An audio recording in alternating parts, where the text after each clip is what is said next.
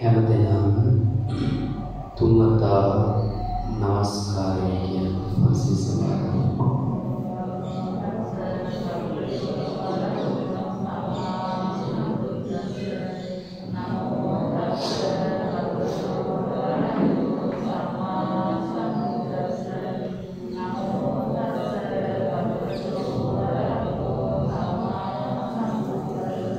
බුද්ධං සරණං ගච්ඡාමි ධම්මං සරණං ගච්ඡාමි සංඝං සරණං ගච්ඡාමි ဒုတိယံ පි බුද්ධං සරණං ගච්ඡාමි Dutiyampi dhammang saranang gacchami Dutiyampi sanghang saranang gacchami Tatiyampi buddhang saranang gacchami Tatiyampi dhammang saranang gacchami Tatiyampi sanghang saranang gacchami Panatipata veramani sikkhapadang samadhiyami Adinādāna veramani sikkhapadang samadhiyami Kāmesu miccācāra veramani sikkhapadang samadhiyami Musāvādā veramani sikkhapadang samadhiyami Suramēraya majjapamā daṭṭhāna veramani sikkhapadang samadhiyami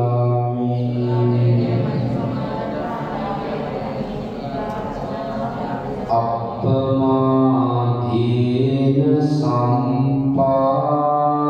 sampādetha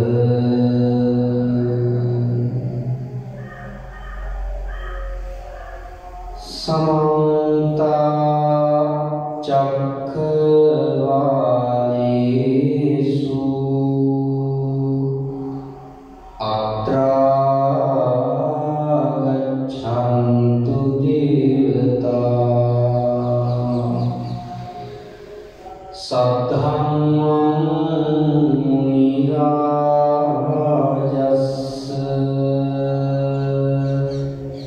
Sunantu saggha-mokkhaḍam Dhammasavana kālo ayam bhadantā Dhammasavana kālo ayam bhadantā Dhammasavana kālo ayam bhadantā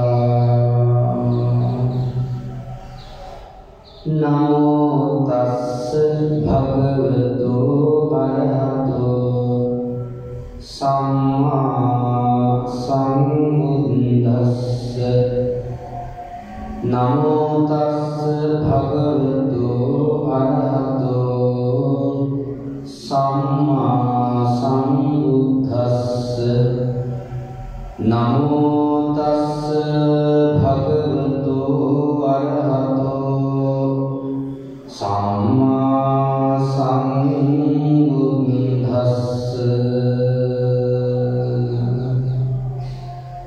සුඛෝ බුද්ධානං උපාදු සුඛෝ පුඤ්ඤස්ස උච්චයෝති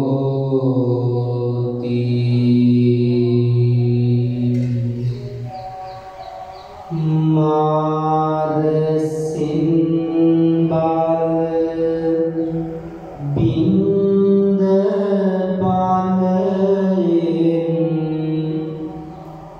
ඔබට හැම යහපතක් වේවා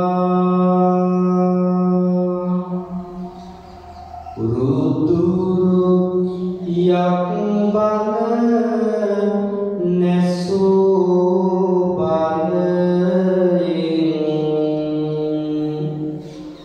ඔබට නව ශක්තියක් වේවා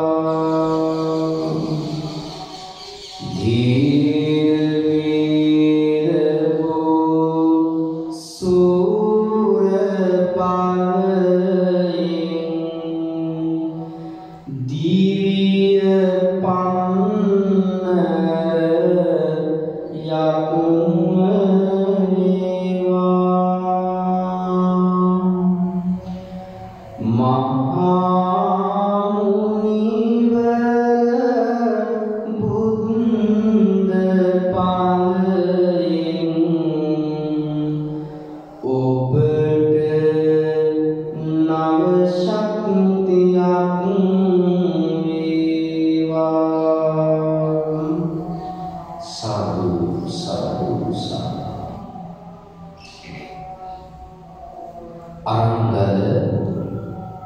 श्री सैलाराम विहाराधिपति श्रीलंका बौद्ध विश्वविद्यालय कथिकाचार्य ज्येष्ठ कथिकाचार्य राजकीय पंडित दर्शनपति आचार्य पूज्यपाद नाम කියන්නට අවසරයි අපේ ජීවිතවලට මහා ආලෝකයක් වෙලා වැඩ සිටින බොහොම සිනහසින් අපිව දිරිමත් කරන අපි පඬිත හාමුදුරුවෝ පූජනීය කඳුරි සුමන සාර ගෞරවනීය පඬිත හාමුදුරුවන් වහන්සේ ප්‍රධාන සංඝරත්නයේ අවසරයි දායක කාමතරණ පිළිපදින දහම් දේශනාවක් ශ්‍රවණය කිරීමට හැම දිනම මේ මොහොත තුල සැදී පැහැදී සිටී. ගොඩාක් අය ධර්ම දේශනාවන් ශ්‍රවණය කරනවා. එහෙත් බණ අහන විදිය ගැන දන්නේ මම ඒක ඔබට මෙහෙම කියනවා. ඔබෙන් පින්වත්නි මම ප්‍රශ්නයක් ඇහුවොත් එදා බුදුරජාණන් වහන්සේගේ ධර්මය අරගෙන මිහින්තලා කලොටට මිහිඳු මහරහතන් වහන්සේ වැඩවස් වඩින කාලේ එදා මේ වගේ අසීමිතව බණ කියවද නැද්ද? එදා මේ වගේ අසීමිතව බණ කියන්න ඉඩ තිබුණේ නැහැ. සමහර වෙලාවට මිහිඳු මහරහතන් වහන්සේ අනුරාධපුරයේ ඉඳගෙන බණක් කියවුවොත් දකුණු පළාතේ ඉන්න අයට ඒක අවුරුදු ගානක් කියලා වෙන්න තියානම් වෙන්නේ. ඒ තරම් දුර්ලභයි බණ පදයක් චරටම දුර්ලභයි. හැබැයි අද බෞද්ධ නාලිකාව කියයි, ශ්‍රද්ධා නාලිකාව කියයි, YouTube නාලිකාවල හැම වෙලාවකම බණ ඇහෙනවද නැද්ද? හැම වෙලාවකම බණ. රෑ 12ට දැම්මක් බං. රෑ 1ට 2ට නිින්ද නැති වෙලාවට මොකක් හරි නාලිකාවක් කරකවල දැම්මොත් ඒත් බං. පන්සලට ආවත් හැම වෙලාවෙම බං. මුළු 365 දවසෙම ගතවන හැම දිනකම පැය 24 පුරාවටම බණ ඇහෙනවද නැද්ද? බණ ඇහෙනවා.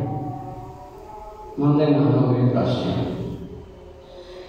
එදා අනුරාධපුරේ බුදුරජාණන් වහන්සේගේ දර්ශනයන් මිහිඳු මහරහතන් වහන්සේ වැඩම කරපු ඒ කාලයට සාපේක්ෂව එදා ඒ අඩුවෙන් බණ කියපු ඒ කාලයට සාපේක්ෂව වැඩියෙන් බණ කියන අද අපරාධ අඩුද වැඩිද?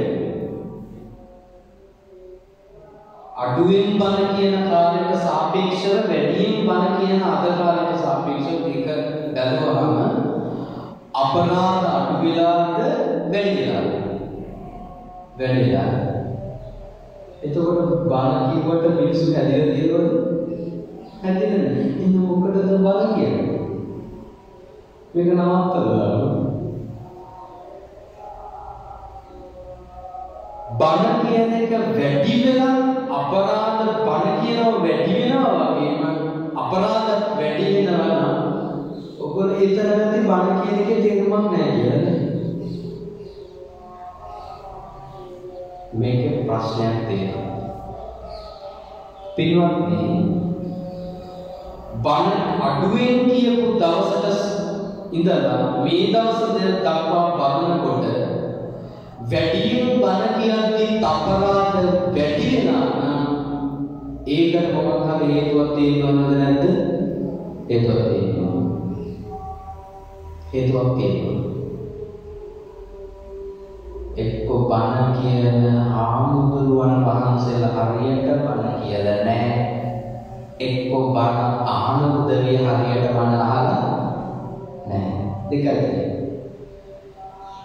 ඔබ මොකද හිතන්නේ? බණ කියන ආමුදුරුවන් වහන්සේලා හරියට බණ කියලා නැද්ද? බණ අහන උදවිය හරියට බණ අහලා නැද්ද? දැන් බණ අහන උදවිය හරියට බණ අහලා නැහැ. කොච්චර තියෙනවද බණ? මෙච්චර හරියට මෙච්චර කියද්දි බණ හරියට අහලා නැහැ. කොච්චර බණ කිව්වත් ඒ නිසා වැඩ නැහැ. මම අද ඔබට දේශනාවක් කරනවා ජීවිත කාලය පුරාවටම වැදගත්. මෙතනින් එහාට බණ අහන්න ඕන නැති වෙන මට්ටමට මේ දේශනාව ඔබට වැදගත්. මම කියන දේශනාවේ කරුණු ජීවිතයට ප්‍රායෝගික කරගන්නේ නැත්නම් මේකත් ඔබේ ජීවිතේ එක බණ විතරයි. වැඩ නැහැ. පිළිගන්න. බණ අහන ඔබේ වැරද්දක් නම් තියෙන්නේ ඔබ හරියට අහන්න නැත්නම් මම හරියට බණ අහන විදිය දැනුගන්න. බණ කියන එක වෙනත් උගුරු ඉගෙන ගන්න බණ අහන විදිය. දෙටි ඉගෙන ගන්න. කවුරුද දන්නේ? බණ අහන විදිය ඉගෙන ගන්න. දැන් මේ කටින පින්කමකට සමගාමීව අපේ පඬිත හාමුදුරු හැම අවුරුද්දකම බොහෝම දක්ෂ හාමුදුරුවරු වඩාම දේශනාවක් පවත්වනවා. දිගටම දේශනාවක් පවත්වනවා. මේ විහාරස්ථානයේ විතරක් නෙවෙයි තවත් විහාරස්ථානවල දේශනාවක් පවත්වනවා. තවත් තව පන්සල්වල තියෙනවා. රේඩියෝ වල කියනවා, රූපවාහිනියේ කියනවා. එච්චරටම බල කියද්දී ඇදිලා නැත්නම් වැඩ කරනවා. ඒ නිසා මම දැනුගන්නවා බණ අහන විදිය.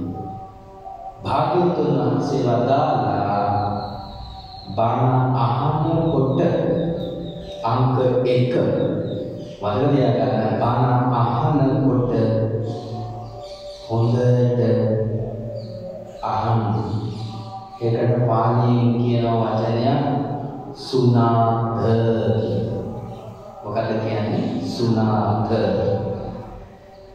කතාවක් තියෙනවා කියන්න කෙසේ කීවත් අහන්නා සිහි බුද්ධියෙන් ඇසිය යුතුයි. මම බණ කියන එක කොහොම කිව්වත් ඔබ සිහි බුද්ධියෙන් ඇසිය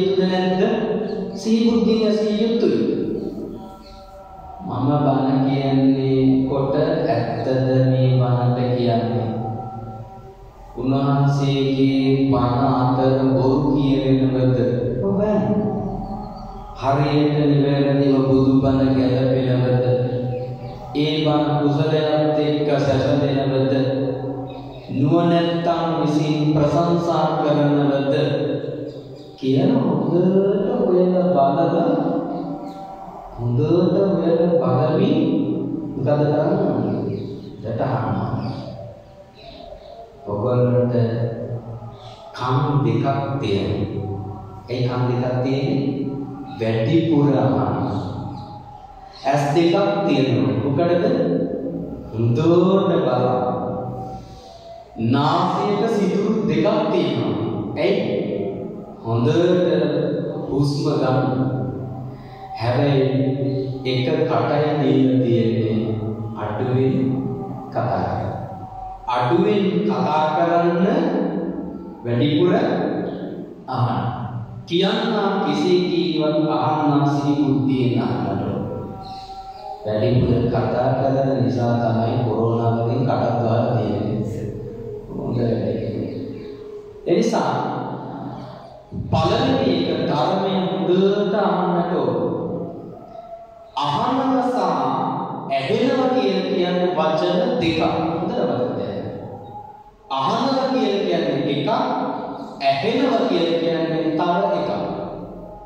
බණ අහන්න ඕනද ඇහෙන්න ඕනද? බණ අහන්න. හොඳ අහන්න. දැන් ඔයගොල්ලෝ ගෙදරදී බෞද්ධ ආනාලිකාව දාගෙන, කොසත්තානාලිකාව දාගෙන, කොනැත්තම් වල වෙනත් රේඩියෝ නාලිකාව මොනවා හරි බණක් කියනකොට නේ අපේ පඬිතුමාට රේඩියෝ එකේ ටීවී එකේ බණ කියනවා.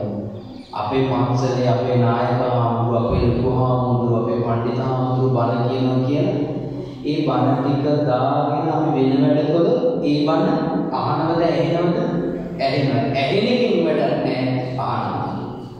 සමහර වෙලාවට එක රේඩියෝ එකක් ගෙදර සාරේ වැඩ එක බණක් කියනවා. කුස්සියට තව එකක් හරි කරගෙන ආන්මයන්සන්ගේ බිලි කරන ගමන් බණ අහනවද ඇහෙනවද? ඇහෙනවා. ඒ ඇහිීමෙන් වැඩක් නැහැ. ඇහිීම තුල අපට සිද්ධ වෙන වැරද්ද මම ඔබට සූත්‍රයකින් පෙන්නලා දෙන්නම්. සූත්‍රයක් තියෙනවා. මේ සූත්‍රයේ තියෙනවා බණ ඇහුනොත් මොනවගේ විපාකයක්ද වෙන්නේ කියලා තේරුම් ගන්න. නාග ශාස්ත්‍රය දන්නේ නැති කෙනෙක් නාගේ අල්ලගන්න ගිහිල්ලා නාගේ වලිගෙන් අල්ලගත්තොත් මොකද වෙන්නේ? නාගේ ආපස්සට හැරිලා අපිට දෂ්ට කරනවා. නාගේ වලිගෙන් අල්ලගත්තොත් නාගේ ආපස්සට හැරිලා අපිට දෂ්ට කරනවා. ධර්මයන් ඇහෙන්න දීලා වැරදි තැන්වල වලින් අල්ලගත්තොත් මතක තියාගන්න ඒකම ආපස්සට හැරිලා අපිට දෂ්ට කරන තත්ත්වයටපත් වෙනවා. ඒ කියන්නේ අකුසලයන් බවට පත් වෙලා අපායට යන සිටී ඉසකට. ඒ කියන්නේ බණ භාගයට ආව අය අපි බණ දන්නවා කියලා ලොකුවට තැන් වලට ගිහිල්ලා නාගන්නවා සහ අකුසල කර්ම කරගන්නවා. ඒක වැරදි. ඒ සූත්‍රයේදී පැහැදිලි කරනවා නාග ශාස්ත්‍රය දන්න කෙනෙක් නාගය අල්ලගන්න ගිහිල්ලා නාගයට අනතුරක් නොකර අපට අනතුරක් නොවන විදිහට නාගය අල්ලගන්න යන්නේ දානවා. කොහොමද අල්ලන්නේ? නාගයේ බෙල්ලි කොටසින් අල්ලගන්නවා. ධර්මයේ හොඳට ඇහෙන්න නොදී හොඳින් අහලා නාගයේ ගෙලින් අල්ලගත්තා වගේ ධර්මයේ නිවැරදි තැනින් අල්ලාගත යුතුයි. අන්න එතකොටයි ප්‍රතිඵල ලබන්න පුළුවන්. අංක 1 බණ මොනවද කරන්න කිව්වේ? හොඳට අහන්න. ඒකට පාදේ වචනයක් කිව්ව සුණාත. 2 ධාරේත මම දේශනා කරන කියන බණ හදවතේ තරම් තැම්පත් කරගන්න. මතක තියාගන්න උත්සාහ කරන්න. ඒක කාලෙකින් අහලා කියන්නේ අනිකමින් පිට කරනකොට මෙච්චර කාලයක් ඒක කරපු නිසා තමයි ඒක බලන්පත් උරුවේ නැත්තේ. අපි හැමදාම කරන්නේ මේ බණ ටික අහලා අර ඔඩොක්කේ තියාගෙන තියා නැගිටිනකොට බිමට හදලා යනවා වගේ ධර්මශාලාවෙන් එළියට යනකොට එක බලක්වත් මතක නැහැ. සමහරක් අය මේ මොනවා දෙයක් පැහැදිලි කරන්න ගියාම ඒගොල්ලෝ බණ ටිකක් දන්නවා. ඒ වුණාට තේරුම් අරගෙන නැහැ. අපි කිව්වායින් පස්සේ දේපල් වලට රණ්ඩු වෙන්න එපා.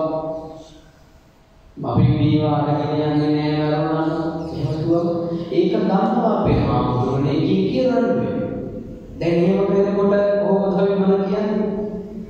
එතකොට පින්වත්නි බණ මනසේ දරාගෙන හිටියට වැඩක් වෙන්නේ නැහැ. ඒ අනුව හැසිරෙන්නේ නැත්නම්. බණ අහන්නට ඕන, බණ හිතේ දරාගෙන ඉන්නත් ඕන. දරන බණට අනුව මොනවද කරන්න ඕන? තමන්ගේ ජීවිතය අරගෙන යන්නත් ඕන. ඒකට කියනවා චරත කියලා. දැන් කොහොමද බණ අහන්නේ? අද ඉඳලා බණ අහනකොට පිළිවෙලකට පිළිසිද්ධ වෙන විදිහට බණ අහනවා. සුණාත හොදින් අහන. ධාරේත ඒ කියන බණ මතක තියාගන්න.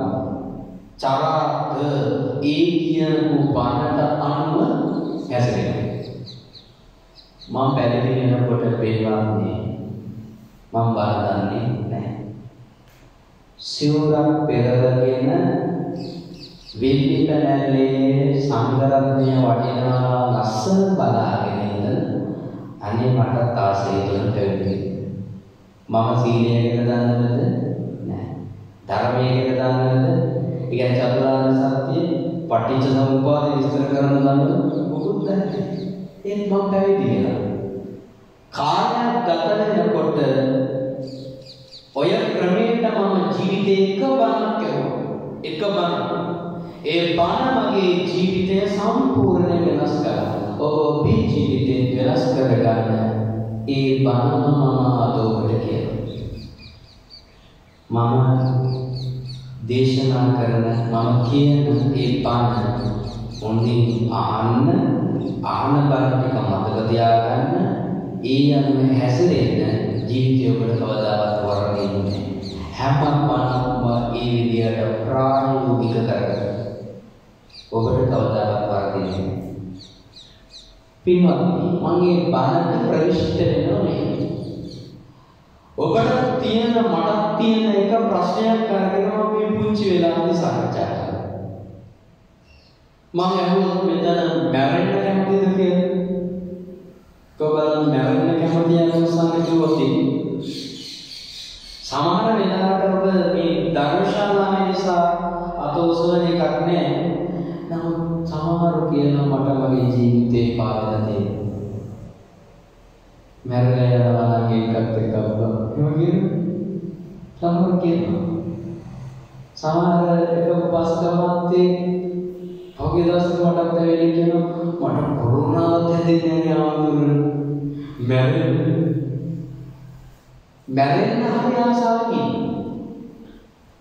මෙච්චර දුකින් ඉන්න බැහැ ප්‍රශ්න නිසා මැරෙන්න ගොඩාක් ආසාවකින්. හැබැයි ඔබේ කවුරුත් මේ ප්‍රශ්නෙට ගොඩාක් අය බෞද්ධරයක් ප්‍රශ්න එක්ක ගැටලු එක්ක ජීවිතේ අභියෝග වලට මුහුණ දී ගන්න බැරුව අනන්ත ප්‍රමාණ ප්‍රශ්න දුක් ගැට නිසා ජීවිතේ අත්හැර යන්න තීරණය කරනවා. නමුත් අත්හැර නොයන ප්‍රශ්නයක් තියෙනවා. හේතුව තමයි මැරෙන එක ප්‍රශ්නයක් නෙමෙයි. මැරිලා ගිහිල්ලා උපදින තැන ගැන පොඩි සැකයක් තියෙනවද නැද්ද? සැකයක් තියෙනවා. මනුස්සකයට ලබාවු අපි මැරෙන එක ප්‍රශ්නයක් නෙමෙයි. මැරිලා ගිහිල්ලා ඒ ගෙදරම වලේ টয়ලට් වලේ කණු වෙලා දුන්න. මැරිලා ගිහිල්ලා අපි මැරෙන්න ලැස්ති වෙලා ඉන්නවා. සියදිවි නසා ගන්න. සියදිවි නසාගෙන ගවේරි කොටන සතර පායට වැඩවලදී අවිචිමහ නිරයට මම කරපු පින්කම් වලට අනුව මම දිව්‍ය ලෝකේ යයි කියන තකනේ නොකටි. භාග්‍යවතුන් වහන්සේගේ දේශනාව කියවනකොට අභිධර්මය අධ්‍යයන කරනකොට අපට තේරෙනවා මැරෙන මිනිසුන්ගේ 99.99ම යන්නේ කොහෙද? අපාය. මැරෙන මිනිසුන්ගේ 99.99ක් යන්නේ කොහෙද? අපාය. ඒකනේ කියන්නේ මිනිස්සාත්ම භාවයක් ලබන එක හරි දුර්ලභයි. දැන් ඔබට ඒක තේරෙන්නේ නැති සමහර වෙලාවට ඇත්තටම මනුස්සාත්ම භාවයක් ලබන එක දුර්ලභද? ඔන්න මගේ ඊළඟ ප්‍රශ්නය. කිච්චෝ මනුස්ස පටිලාභෝ මිනිසත් බව හරි දුර්ලභයි. ඇත්තද ඒ කියන කතාව? දැන් මෙතන කොරෝනා සංගතය නැත්තම් අපේ පඬිතුමාණන් පැවසුව විදියට මේ ධර්මශාලාව පිරින්න සෙනගේ කොරෝනා සංගතය නැත්තම් අද මේ සීමිත පිරිසක් සහභාගී වෙලා මේ කරන්නේ. ඒ කියන්නේ මෙතන පිරිස ඉන්නවා. මනුෂ්‍ය කයක් ලබන. ඔච්චරදම අමාරුයි කියන මනුෂ්‍ය කය ඔබත් ලබලා තියෙනවා. ඔච්චරටම අමාරුයි කියන මනුස්සකයි මේ රටේ කොච්චර මිනිස්සු ඉන්නවද? ඒ මිනිස්සුත් ලබලා තියෙනවනේ ඔච්චරටම අමාරුද මනුස්සකය ලබන්න? දැන් කොරෝනා හැදිලා 40 ලක්ෂයකට එහා පැත්තේ මැරුණා. එච්චරටම මැරෙන මිනිස්සු හිටියනේ. එච්චරටම අමාරුද මනුස්සකය ලබන එක? එච්චරටම අමාරුද? ලක්ෂ ගණනක් මිනිස්සු ඉන්නවා. කෝටි ගණනක් මිනිස්සු ඉන්නවා. කෝටි ගණනක් මිනිස්සු ඉන්නවා. එච්චරටම දැන් මේ රටේ විතරක් නෙවෙයි පිට රටවල් වලත් තියෙනවා. අප්පා කන්නාස නැතුව මිනිස්සු ඉපදලා ඉන්නවා. මෙච්චරටම මිනිස්සු ඉද්දී භාග්‍යවතුන් වහන්සේ මේ දේශනාවේ සඳහන් වෙනවා මහණෙනි මිනිසත් අය භව ලබන්න හරි අමාරුයි. මනුස්සකයක් ලබන හරි දුර්ලභයි. ඒක ලේසියෙන් පහසුවකින් කරන්න පුළුවන් දෙයක් නෙමෙයි. ඔබ පිළිගන්නවද ඒ කාරණාව? කොහොමද පිළිගන්නේ? චර්චා මිනිස්සු ඉදි මේ මෙතන මේ මිනිස්සු දැන් හරියට එක ප්‍රායෝගික උදාහරණයක් ගත්තොත් මේ කෝටි 5ක් විතර එක්සෑම් එකක් ලියලා විශ්වවිද්‍යාලයකට තේරෙන්නේ ඒ කෝටි 5ක එක්කෙනා නම් ඒ කෝටි 5ක එක්කෙනාට මොන තරම් දැනුමක් තියෙනවද? ඒ විශ්වවිද්‍යාලයට තේරෙන්නේ කෝටි 5ක එක්කෙනා නම් තේරෙන්නේ ඊටත් වඩා අහඹු දෙයක් තමයි මනුස්සකයක් ලබනවා කියන්නේ. අනකැස්තේ වීර්යසිතුරින් බලනවා කියන්නේ මම ඒක විස්තර කරන්නේ නැහැ. දන්නවා. එච්චරටම අමාරුයි මනුස්සකයක් ලබන එක. එච්චරටම අමාරු මනුස්සකයක් ලබලා තියෙනවා. එච්චරටම අමාරු. මේ පාරවල් බීගෙන කාගෙන මේ මිනිස්සු වැටිගෙන ඉන්නවා. ඒ මිනිස්සුත් ලබලා තියෙනවා. ඔච්චරටම පින් කරන මනුස්සකය ඒ මිනිස්සුත් ලබලා තියෙනවා.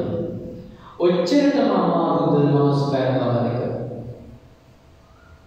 ඔව් මිනිසත් බව ලබන එක දුර්ලභයි.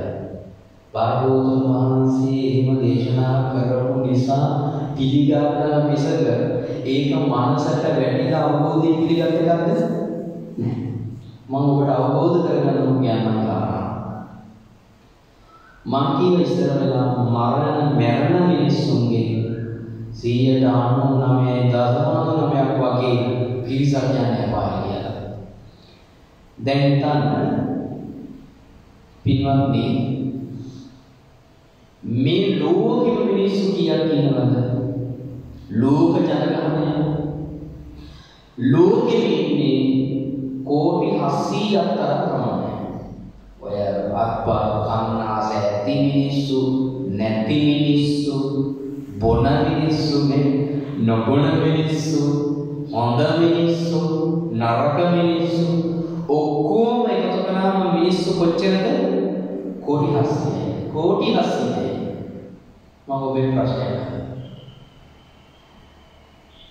මේ මානවයේ විතර මනුෂ්‍ය කයක් ලබන්න බැරුව මధుරව විතරක් කෝටි 700කට වැඩි නැද්ද? මම කියන්නේ මේ රටේම නෙමෙයි. මේ බස්නායක පළාතේ නෙමෙයි. මේ මානවයේ විතර මధుරව විතරක් මානවයේ වුණත් නෑ සමහරවිට මේ කාලේ හැටියටනේ මధుර වෙන්නේ නේද? අරංගල විතර මధుරව විතරක් කෝටි 700කට වැඩි නැද්ද මනුෂ්‍ය කය ලබා ගන්න බැරුව ඒ තිරිසන් අපායට ගිහින් මధుර වතර කූමි තෙල් කූමි නකඩි කූමි තෙල් කූමි විතරක් ගත්තාම කෝටි 700කට එක කඩි ඒ කූමි ගොඩකට අපි සාමාන්‍ය ඇවිස්සුවම කොච්චරද වෙනවද සත්තුනේ එළියට කූමි විතරක් මේ මානවයේ විතරක් නැද්ද කෝටි 700කට වැඩි මනුෂ්‍ය කය ලබා ගන්න බැහැ මැස්සු විතරක් කෝටි 700කට වැඩි නැද්ද මේ මානවයේ මනුෂ්‍ය කය ලබා ගන්න බැහැ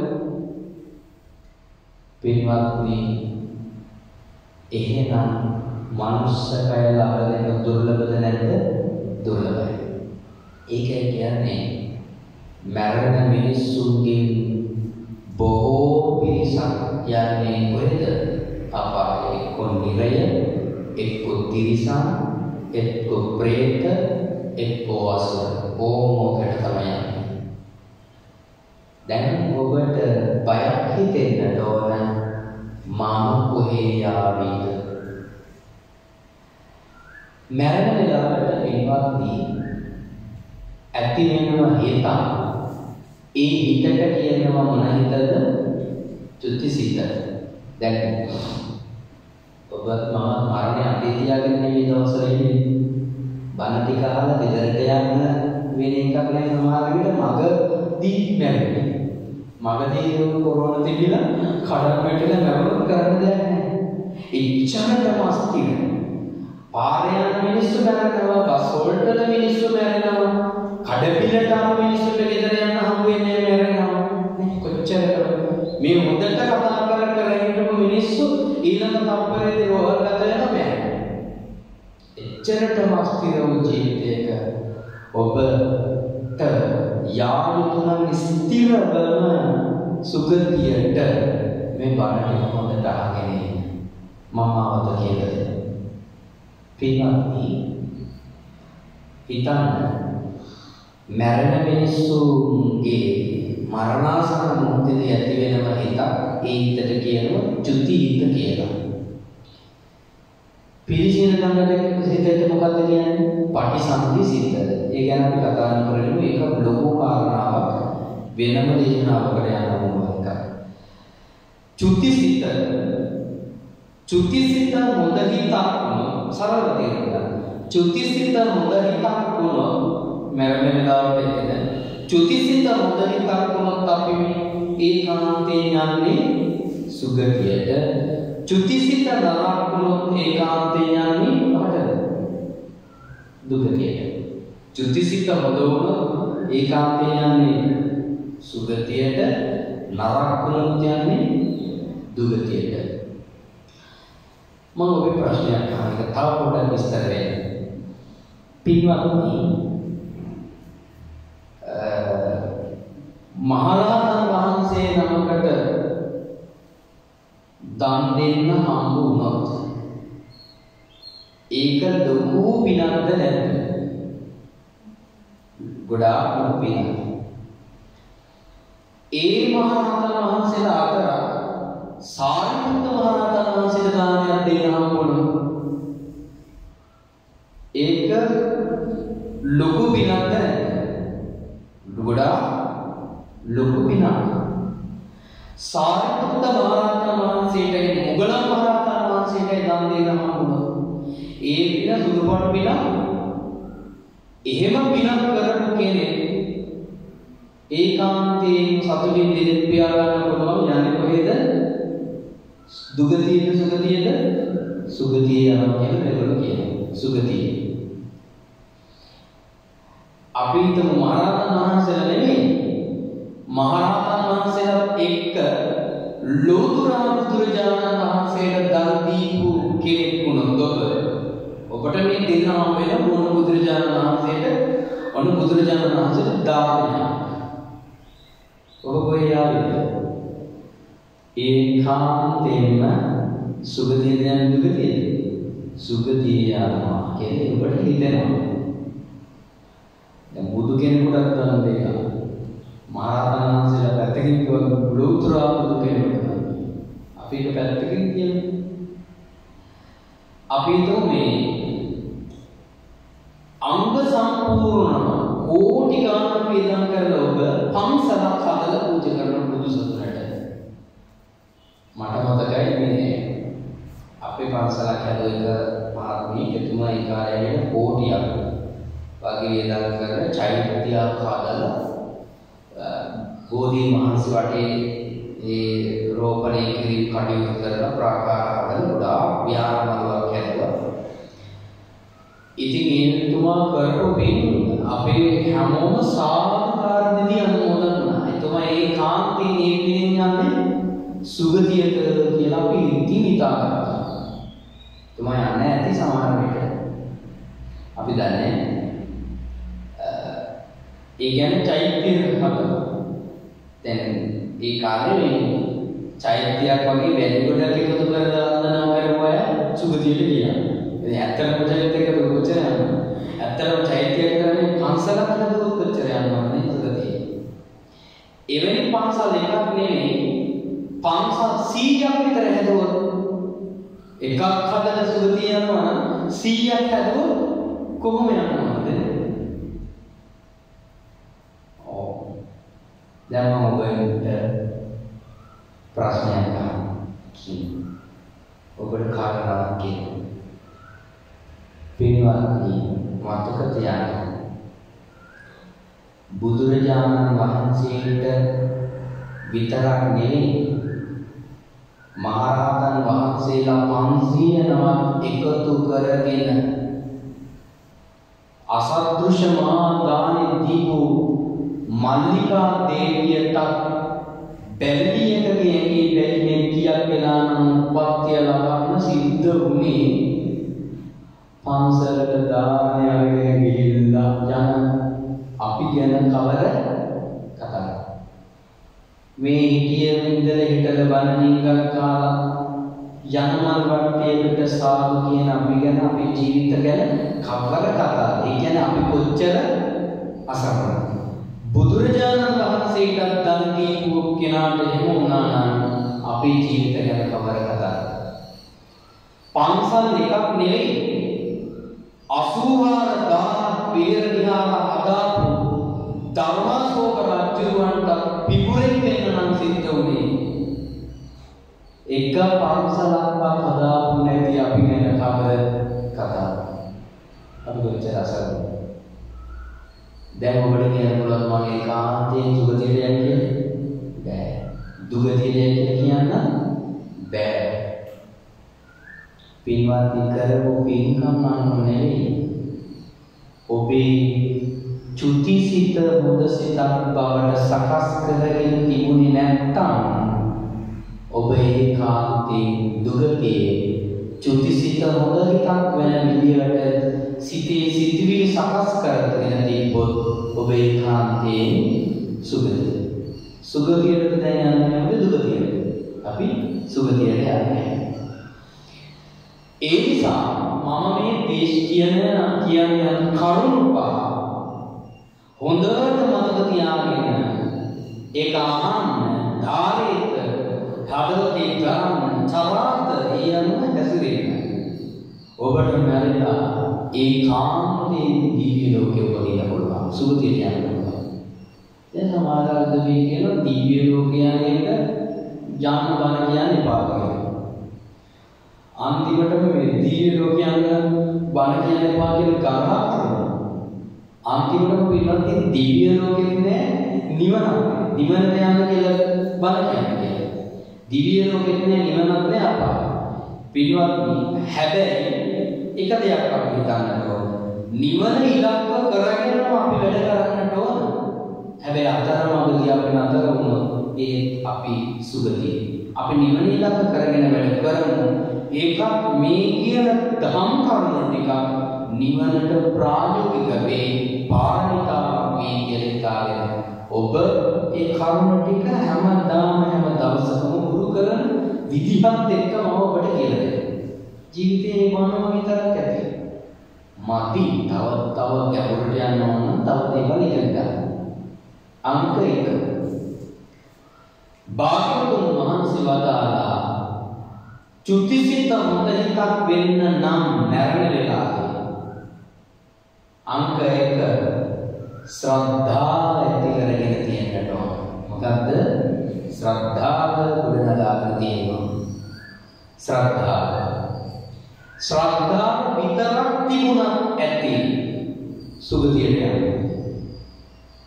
ශ්‍රද්ධාව කියන්නේ බුද්ධ ධම්ම සංඝ යන කියන තුනුරුවන් කෙරෙහි අවිච්ඡප්පසාද සමන්නාගතෝ හෝති නොසෙල්වෙන පෑදීමකින් විය යුතුයි කියලා කියනවා. නොසෙල්වෙන ශ්‍රද්ධාව හෙළවිල වැඩක් නැහැ. හෙල්ලෙන්නේ නැති ශ්‍රද්ධාවක් වෙන්න ඕන අපේ. බුදුරජාණන් වහන්සේ කෙරෙහි පෑදීච්ච පැහැදීම නොසෙල්වෙන ශ්‍රද්ධාවක් වේ යුතුයි. යතින්ද කීලෝ පඨවින් සිතෝසියා චතුබ්බිවාදී විසම්පකම්පියෝ.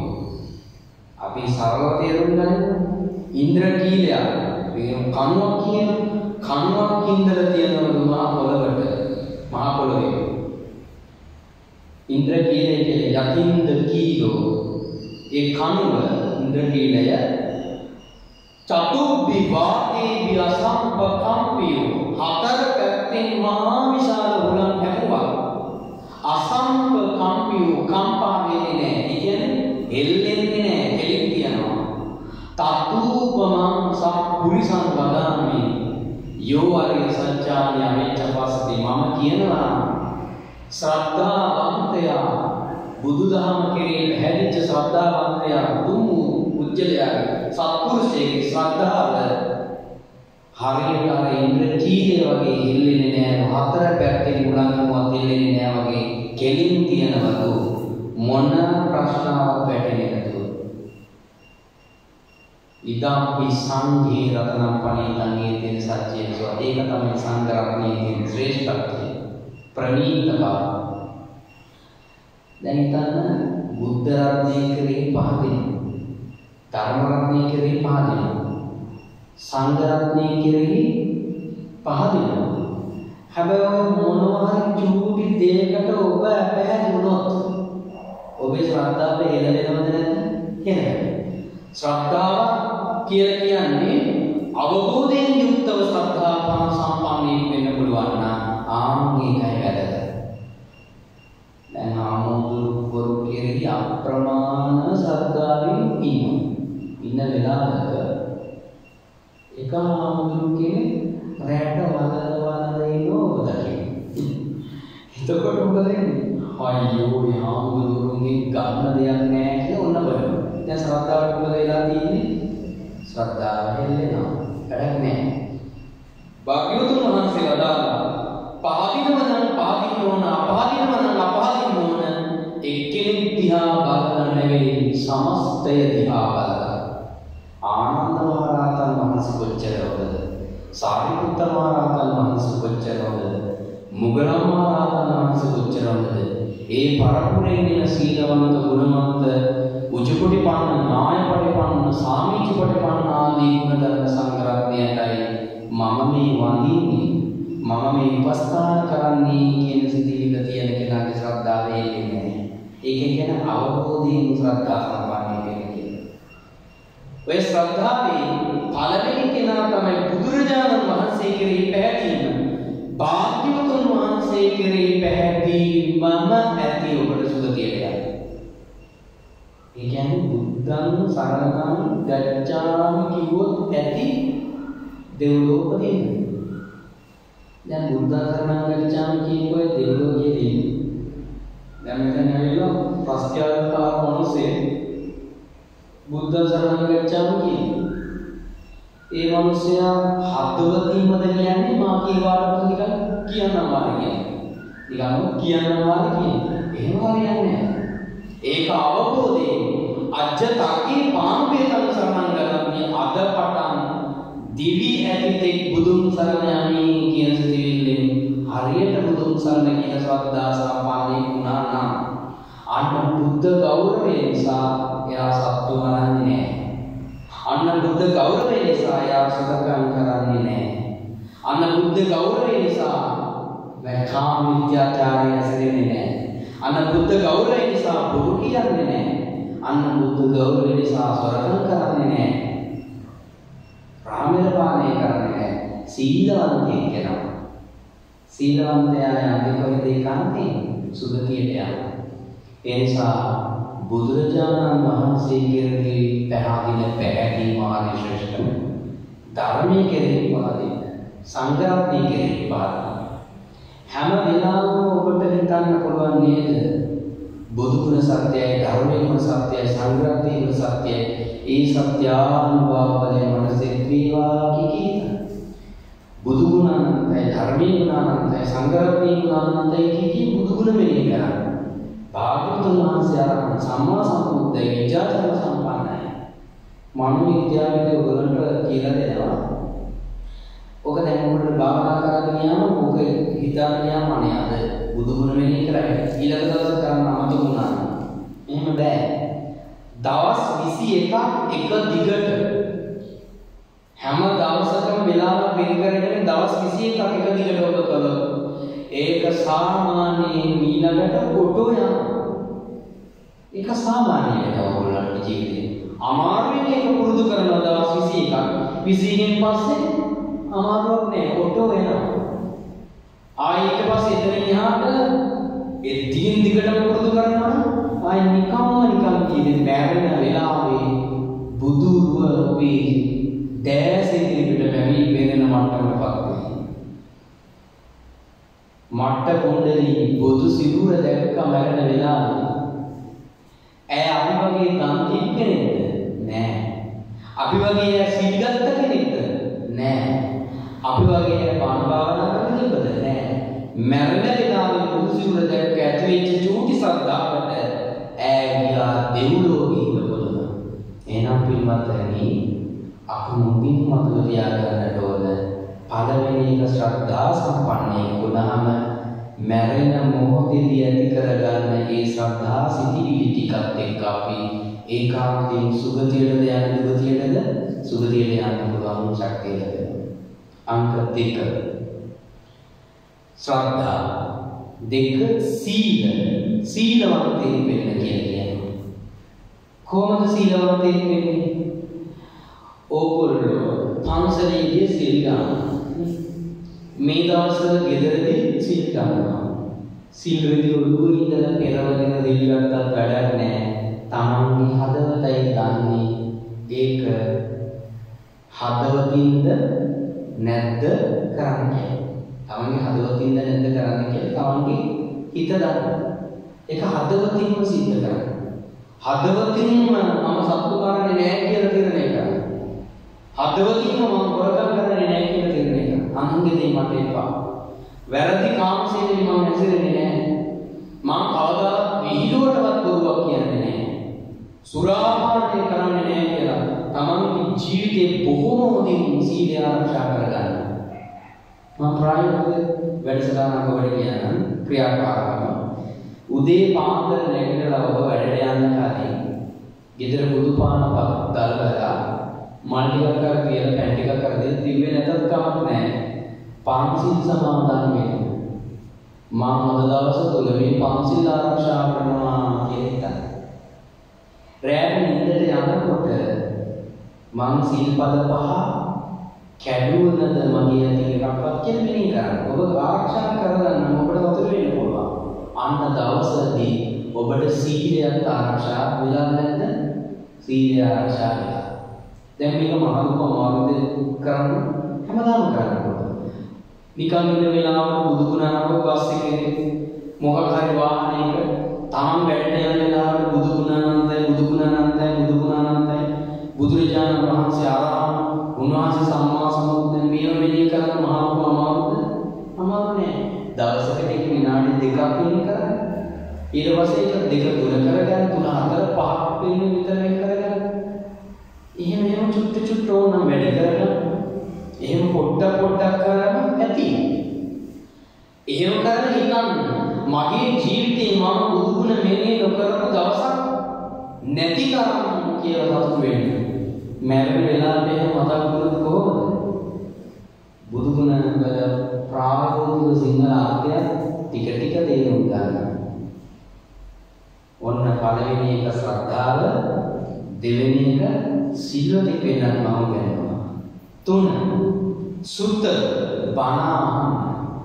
මං කිව්ව ඔබට මුලින්ම බණ අහන්න. සුනාත ධාරේත කරගාමි. බණ මුලින් අහනවා, අහන බණ පිටේ තරණ බණට අනුව හැසිරෙන්න. පින්වත්නි අපි ළඟ තියෙනවා බණ පොතක්. හැමෝටම තියෙනවා. අද ඉඳලා තියාගන්න. හැමෝම බණ අහන ගමන් බණ මතක තියාගන්න අමාරුයිනේ. මේ කියන කරුණු පහ සමානකට කරලා මතක නැති. ඒ නිසා හොඳ දේවල් කියනවා නම් බණ අහන ගමන් ඒ බණ පොතේ ලියන්න. හැමදාම බණ ටික ලියන්න. ඒ හාමුදුරුවන්ගේ නම ලියලා ධර්ම දේශනාවේ මාතෘකාව ලියලා අදාළ කරුණු ටික ඊටාත්ම කෙටියෙන් අත්‍යවශ්‍ය කරුණු ටික සාරාංශගත කරගන්න. මම පොතක් පිරෙන්න බණ අහලා තියෙනවද? මම පොතක් පිරෙන්නම බණ අහලා තියෙනවා. මේ මගේ බණ පොත කියන කොටත් පිනක් පාරයි. ශ්‍රද්ධාව ඇති වෙනවා. උච්චර බණ හොඳ කියලා. ඒ නිසා සුත්ත හොඳට බණ අහන්න. ඒ වගේම තමයි සුත්ත කියන බණ අහන්න. ත්‍යාග දන් දෙන්න කියනවා. තමන්ට පුළුවන් විදියට හැම මොහොතකම දන් දෙන්න උත්සාහ කරන්න. සංඝ රත්නයට දෙන දානය පුතු. සංඝ රත්නය නැත්තම් දී ගන්න බැරි නම් හැමදාම. දැන් දවසකට එක බණක් අහන්නත් පුළුවන්, බුදු ගුණ මෙනෙහි කරන්නත් පුළුවන්, සිල්වත් වෙන්නත් පුළුවන්, දැන් දන් දෙන්නත් පුළුවන් කියලා මම ඔබට කියනවා. මෙන්න මේක තමයි. පළවෙනි සංඝ රත්නය නොමැති නම් ඔබට නිවසේදී දන් දෙන්න. කෑම කනකොට කන බබ්බි ගාමින් බබ්බුලිය ගුලි කරලා සතෙකුට ඉස්සර වෙලා අයින් කරන්න. සතෙකුට ඒ ආහාරයක් වේවා කියලා එක වහලට විසි කරන්න. සමහර දේවල් තට්ටු 2 3 තියෙනවා නම් උඹට විසි කරන්න ඕවා වෙන්නේ. එතකොට නැත්නම් සතෙකුට දාන්න. එහෙම නැත්නම් ඉදුල් ටික හරි සතෙකුට ආහාරයක් වේවා කියලා එළියට විසි කරන්න. එළියට විසි කරන්න අමාරු නම් ඔබ පිඟාන සෝදනකොට සිංක් එක දිගේ මේක ඉදුල් ටික ගලාගෙන ගිහිල්ලා කණුවෙකුටවත් මේ ඉදුල් ටික ආහාරයක් වේවා කියලා ප්‍රාර්ථනා කරන්න. ඒකත් දාන්නේ සතෙකුට හරි දවසකට වෙලා දෙන්න. පාරකට යනකොට ඊළඟට දැක්කොත් එයාට රුපියලක් හරි රුපියල් 10ක් හරි තාම පුළුවන් විදියට හැමදාම දන් දෙන්න. හැමදාම දන් දෙන්න. ඊගෙන මොනසේ දැක්කොත් සංස්කෘත භාෂාවේ උගන්වනවා ඒ ඉගෙන මිනිස්සු කියන්නේ දෙවිවරු කියන තමයි කියනවා. ඇයි? ඒ මිනිස්සුන්ට යමක් දුන්නායින් පස්සේ තමයි අපිට ඒකට යන්න පුළුවන් වෙන්නේ. ඒ මිනිස්සු නැත්නම් ඉතින් කරගන්න පුළුවන්ද? බෑ. ඒ නිසා ඒ මිනිස්සුන්ට කියා දෙන්න, බත් ටික හරි දෙන්න. තමන්ගේ ළඟ තියෙන මොනවා හරි දෙයක්.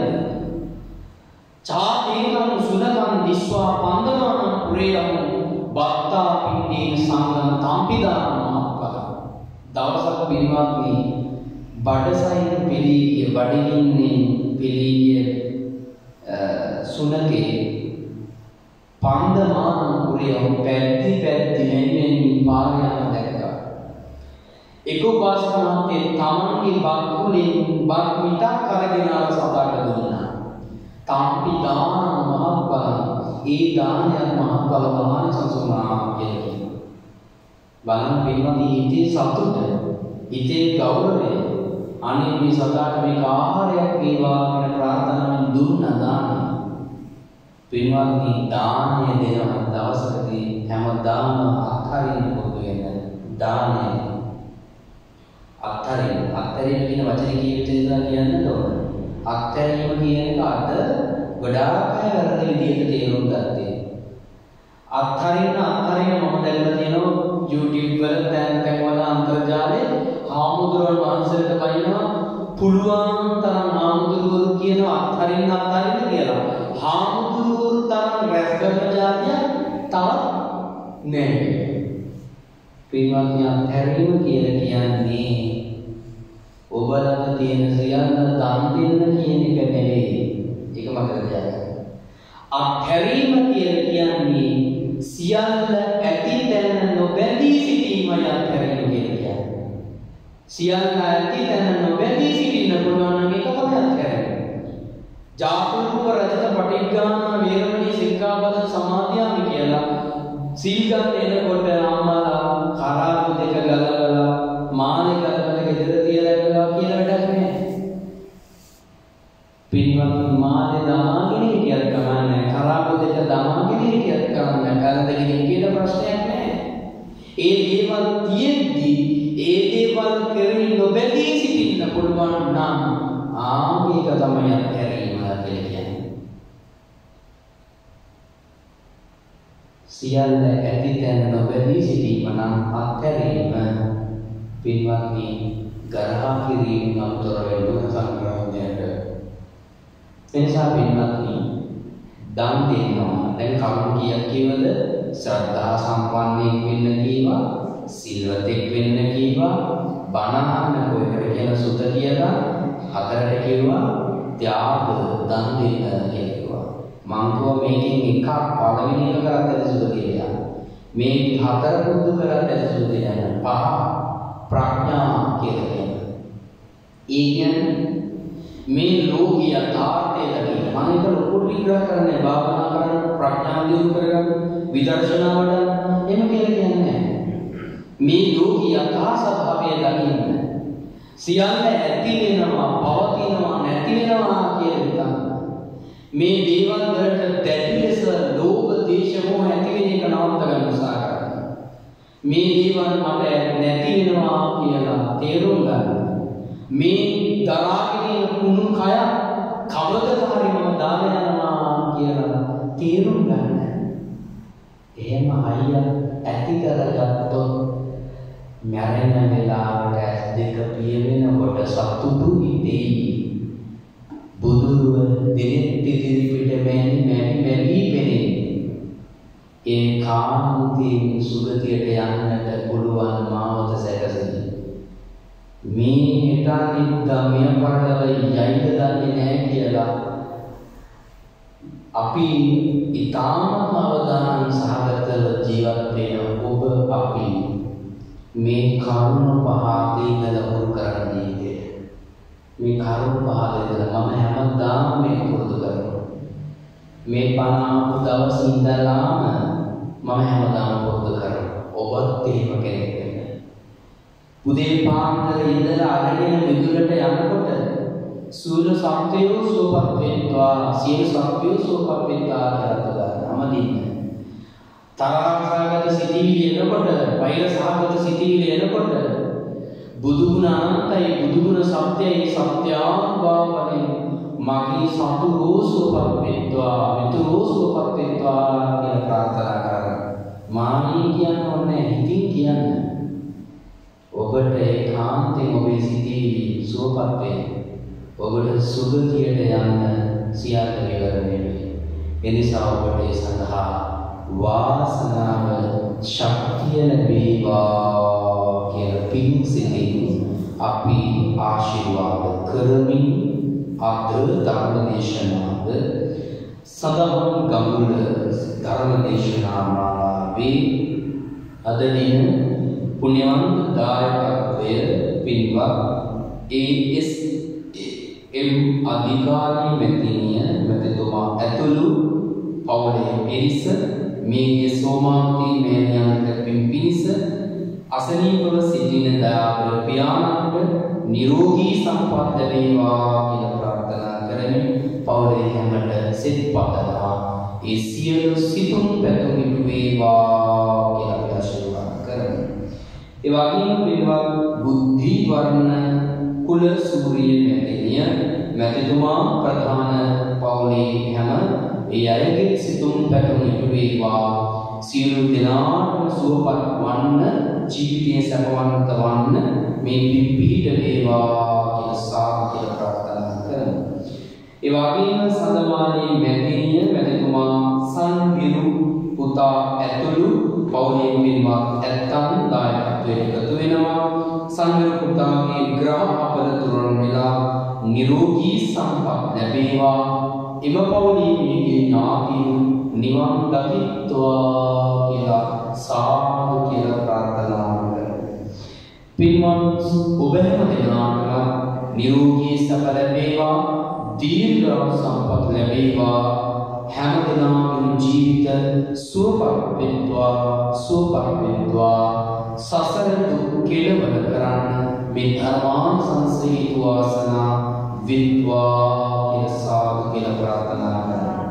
පින්මග ධම්මග කියා දෙමින් අපිව දිරිමත් කරන ඔබව මෙහෙවන පූජනීය රාජකීය පඬිතුක ज्येष्ठ कथिकाचार्य आचार्य अत्कंदुरी सुमन सार गौरवनीय पंडित हामुදුවන් වහන්සේට අපි සිත්පතමු ලෝසුම් වැඩවඩන්නට සසුනබරේ බැබලෙන්නට දීර්ඝායු වේවා නිරෝගී සම්පත් ලැබේවා උන්වහන්සේ සුවපත් වේවා කියලා සාදු කියලා මේ උතුම් පින්බිමෙන් සංගවනට ඔබට අපට දෙවියෝ පිහිටෙත්වා ආශිර්වාද කරත්වා දෙවියෝ නිවන් දකිත්වා කියලා සාදු කියමු. මියගිය හැම ඥාතීන් මෙපින් ලබලා නිවන් දකිත්වා කියලා හැමදෙනාම සාදු නදින් පින් අනුමෝදන් වන්න. මේ කාර්ය ශ්‍රවණය කරගෙන ඔබේ ජීවිතයට ආශිර්වාද එකතු වසංගතරෝ පියනසේවා ආයුපද ලැබ නිදුක් වේවා බලතුන්ගේ සිත් ගනිවා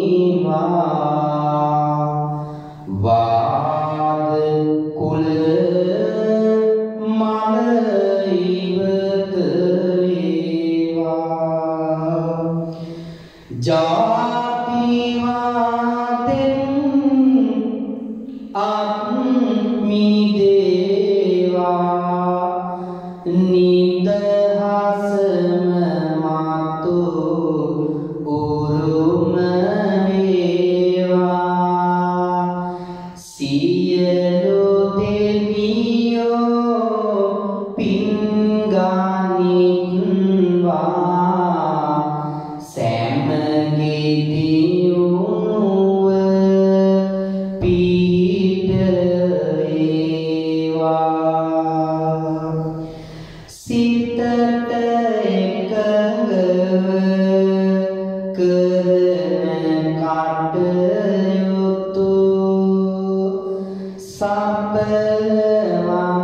සබලවන්නට මග සැදේවා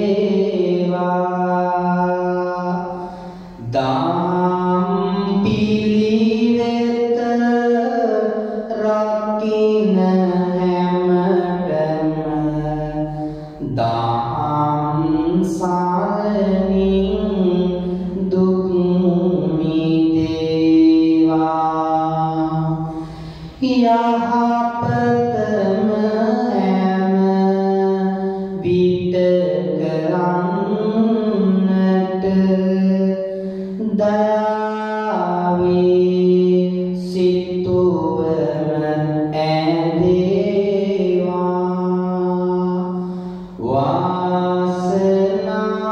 වාසනාවේ මල් පිපේවා